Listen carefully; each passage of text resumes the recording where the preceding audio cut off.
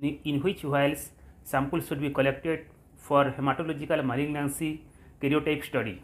Karyotype study is the study of chromosomes, and for this karyotype study we need live cell.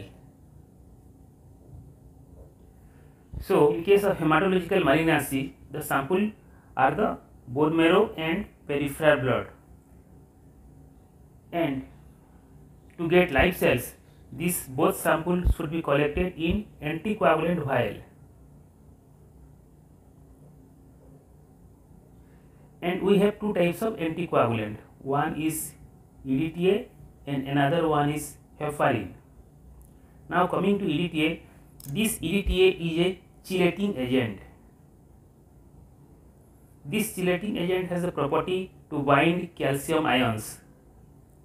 These calcium ions are required for the growth of the cells.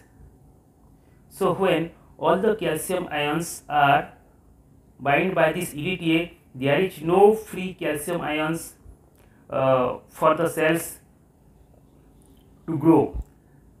Due to this, the samples collected in EDTA vial, it will not support the cell culture for karyotype study. Coming to heparin, two types of heparin vials are there. One is sodium heparin and another one is lithium heparin. This lithium is little more toxic in compared to the sodium. That's why we should always go for sodium heparin vials for the sample to be collected for karyotype study.